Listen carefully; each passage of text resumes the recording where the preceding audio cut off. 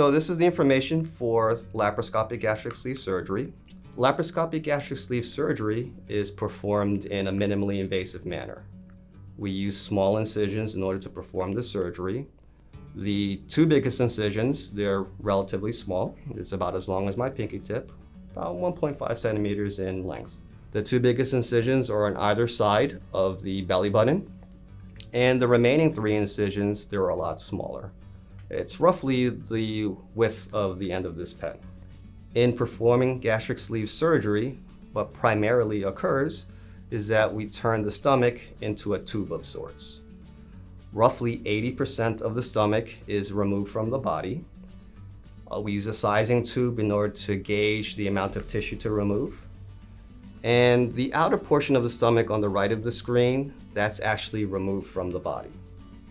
This part of the anatomy contains chemicals in it that stimulate the appetite. The chemical is called ghrelin. So with less ghrelin floating around in the blood, people are not as hungry as often. Secondly, of course, since the stomach is a lot smaller than before, that means less food would be needed to satisfy a person when there's a gastric sleeve in place. And third, and I think most exciting, is that the sleeve alters biochemical signaling, which in effect changes the energy metabolism.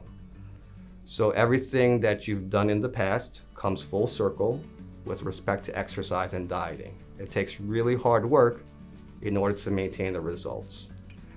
And even though the gastric sleeve does address the weight, I think far more important than the number on the scale is a person's state of health, their energy levels, their quality of life, the ability to spend more time with their family and friends in a more engaged manner.